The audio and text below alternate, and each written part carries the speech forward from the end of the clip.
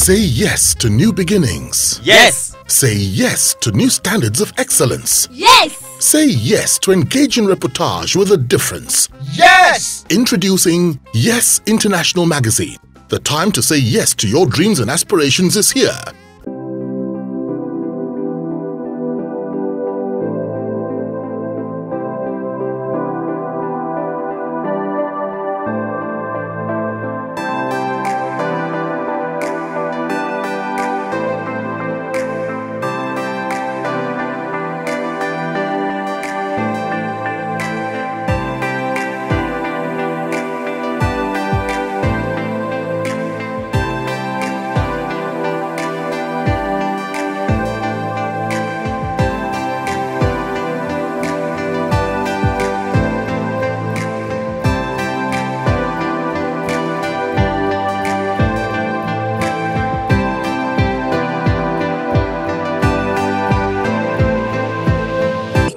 Now, it's like, from my own observation, it's like you're beginning to pay more attention to things that concern the Catholic women organization now. I saw you the other day with the bishop, and I mean, what prompted that?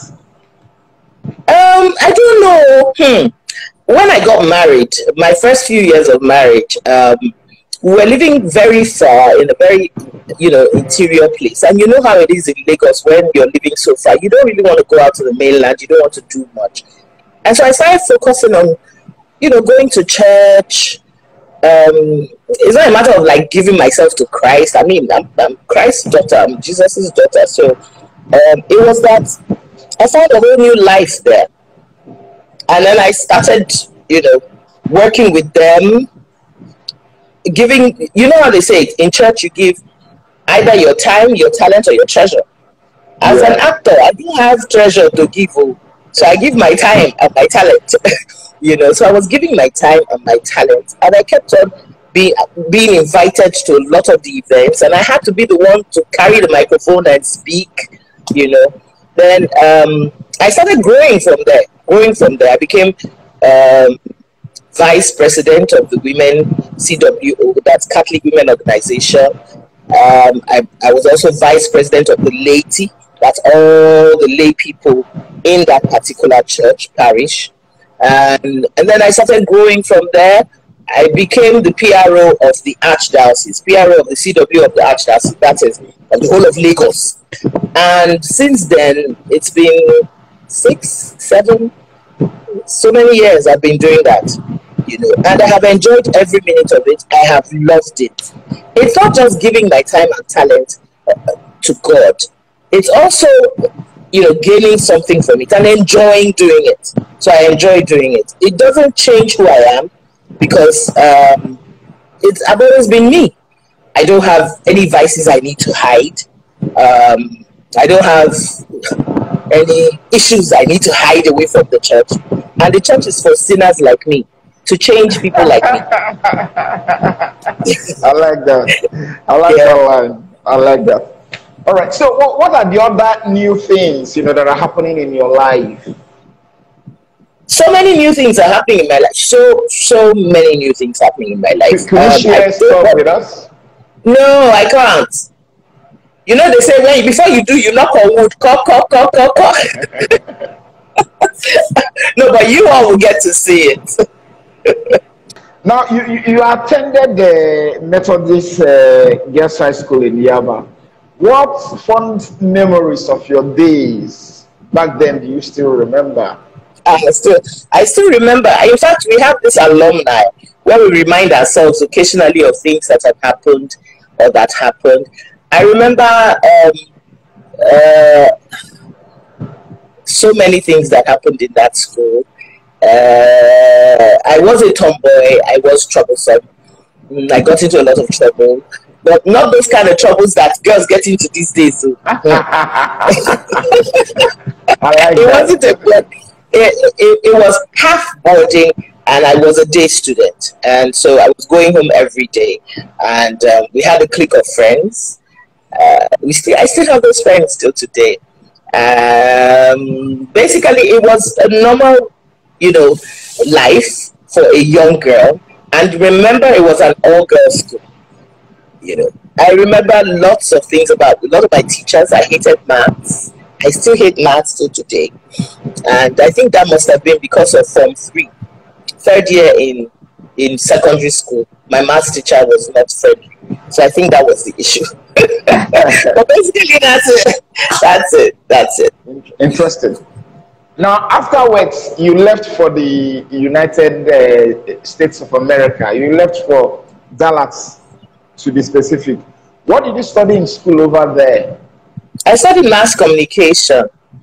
Okay. I studied mass communication there, and I had this flair for writing. I was focusing more on journalism, and that was why, you know, when my dad insisted I come back, I went and started working with Daily Times, and Daily Times looked at my credentials and said, you never studied journalism finish. Now it's mass communication you study, so go back and do journalism. Go and do 2 years. And so I went to do 2 years at the Nigerian Institute of Journalism. Then I was working with Daily Times under Onyema Ugochukwu. And as I was writing feature stories with them, I was also co-energy correspondent. And yes, I knew how to write, but I didn't know how to do interviews and reports and all of that. And so I went to the school. And so I was going to the school and working at the same time. Yeah. I had people like Lola Olakunri, Eniola Olakunri, I had Faj, I had lots of people on my end at that time. Yeah. Kule Bakari. Interesting. Interesting. Now, so what fond memories of your days in school back then in Dallas do you still remember? Not many.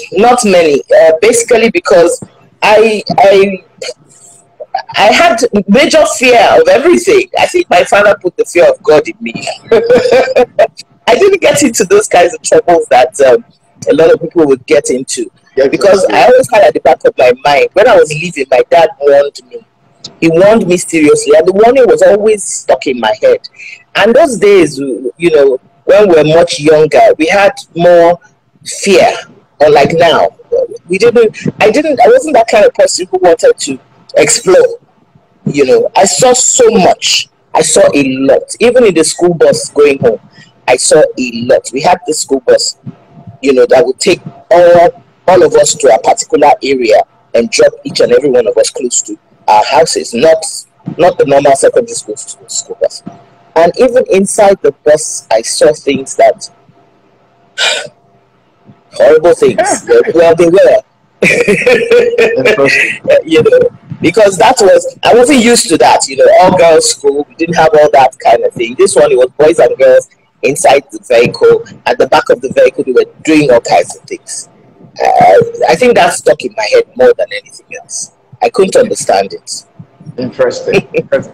Now, the original Gloria Anozie was, in quotes, from Azuh in Umahia, Abia North local government area of Abia State. Now she is married to a man from Delta State. How often do you still visit Abia State, your village? When was the last time you visited it? Actually, I do visit a lot. I was there last year. I was there in 2020. My dad, who used to live in Lagos, has gone back home. So I don't have a choice. I must go as often as I can. I was there last year. My dad fell down and hurt his hand, broke his hand. And so I had to send, as the first daughter, I had to keep sending, you know, members of my family to please go and check until I got the chance to go myself. My baby sister went and spent some time on my behalf. Then I had to go, and I spent a few days also, maybe about 2 weeks or so. Afterwards, I also went again to see him. There was a time we went for Christmas because it was my dad's birthday. So I go as often as possible. Interesting. I go as often as possible. Interesting. Now, you are in the same profession, you know, with your husband. Would you consider it a plus or a minus? It's a plus. So, you know why it's a plus? Yes.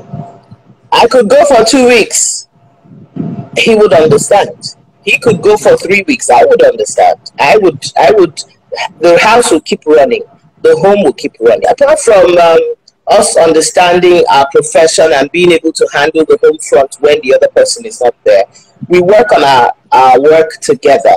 If I have a difficult script, a difficult character role, he helps me understand it. And then I help him with his lines because he's a thespian. I don't need to help him with his character. He already gets to understand his character. Sometimes I wonder how he does that. But I help him with his lines. He's in the body. I help him with his lines and we work on it together. And then we watch each other's movies.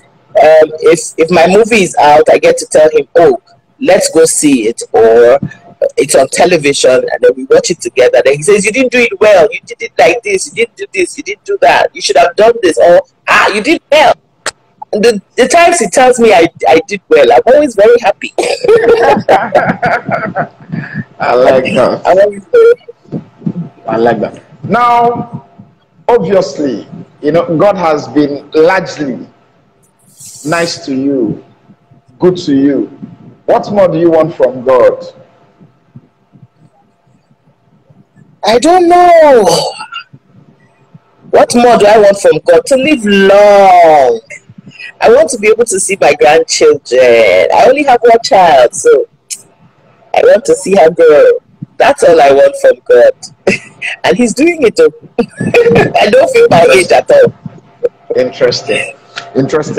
Now, I need us to look at Nollywood as a whole, considering how it started and where it is currently. What is your take on that? Nollywood is growing in leaps and bounds. It is growing. Despite what people think, Nollywood is growing. And especially now that we have different forms of social media. Everyone is showcasing themselves. Everyone is looking for a way to get into it.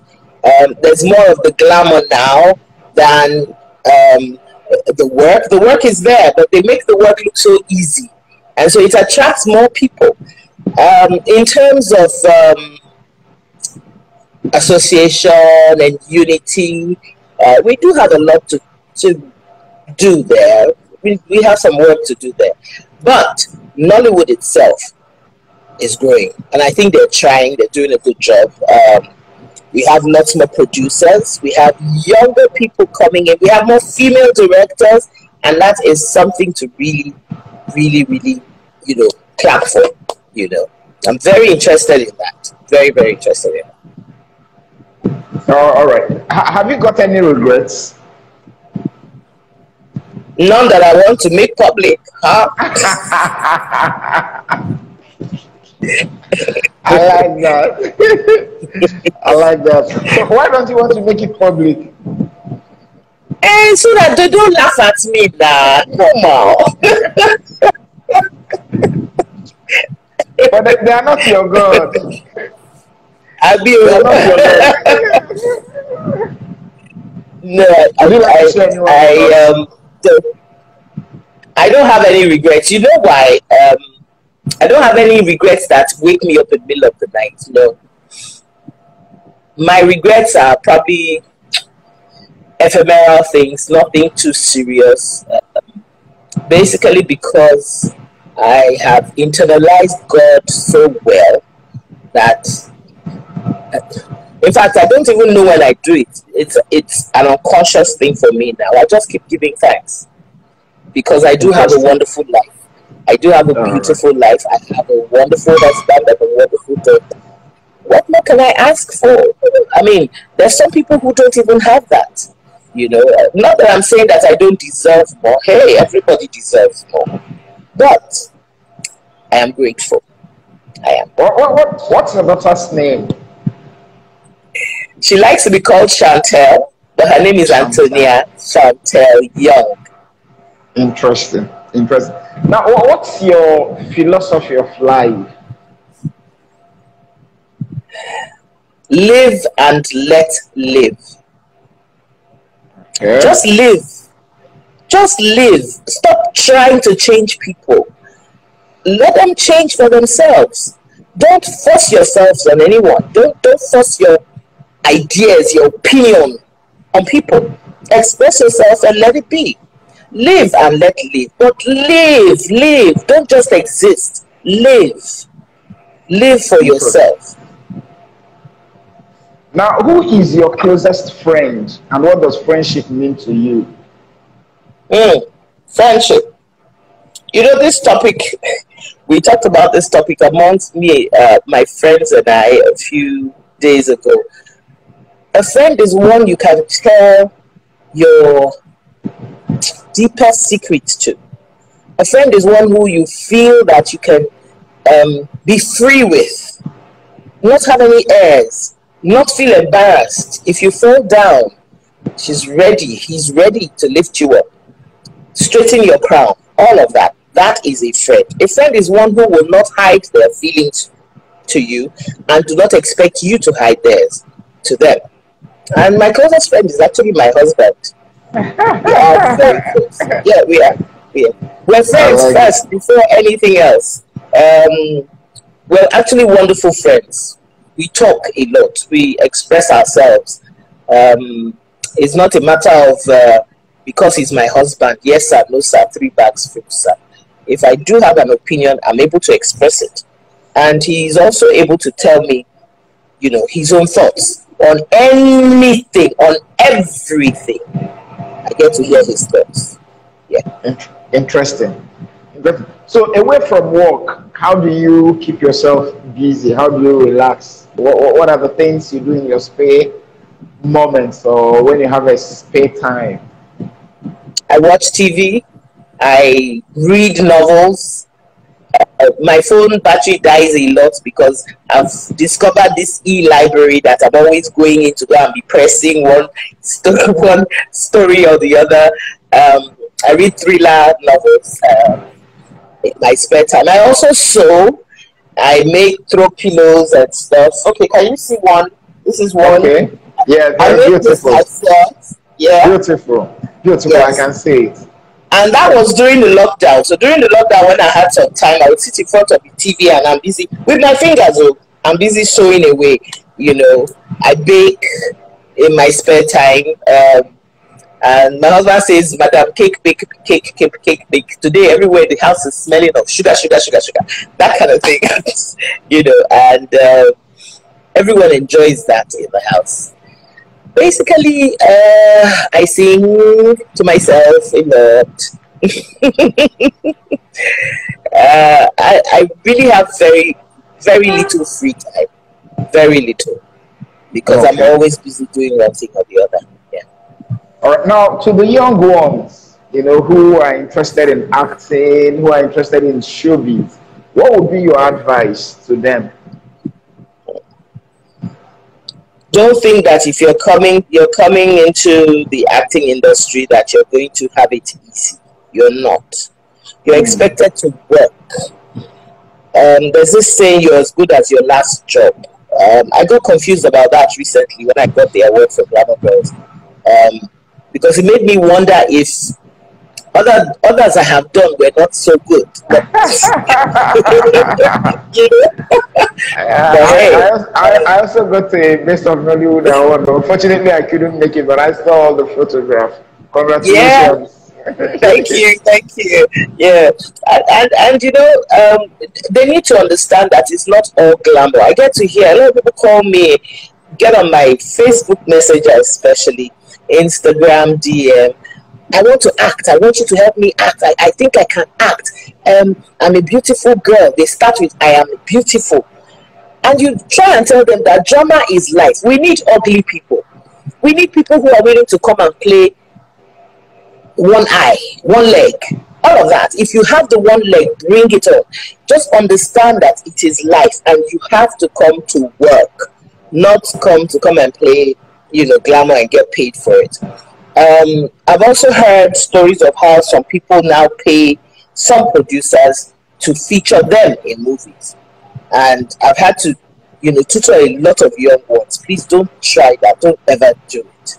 Because then that means you don't understand what it is you are giving, you are bringing to the table. If you are bringing something to the table, you should understand that that is unquantifiable. You cannot calculate that worth of what you're bringing to the table. So don't pay people to feature you. It's totally wrong. Those are the things I would tell any young one coming into the industry. And the young people coming into the industry who are already here, they're doing a wonderful job. I see some professionalism. I see them really working at it. They're in a hurry. I see that too. You haven't really got into the acting thing. You started producing. You want to direct. You want to, focus. Focus on the craft of acting first. If you want to be known as an actor, focus on that. Hone the skill of acting first before you jump into producing. Because you can't come and say, I'm producing this movie and I'm acting it. I'm playing the lead at the same time. Something has to give. So that means something will drop at the end of the day. So that's my advice. That's my advice to you. Interesting. I'll take the final question so that I can free you.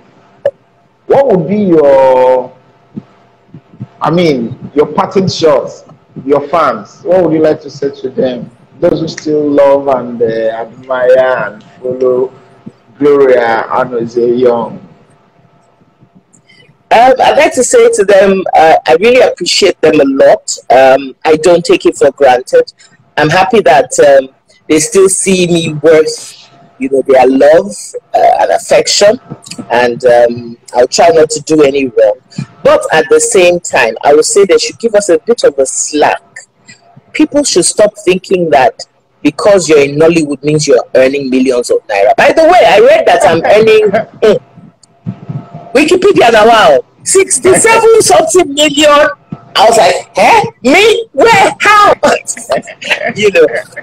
I'm not earning that much money, and we're in it for the love of it.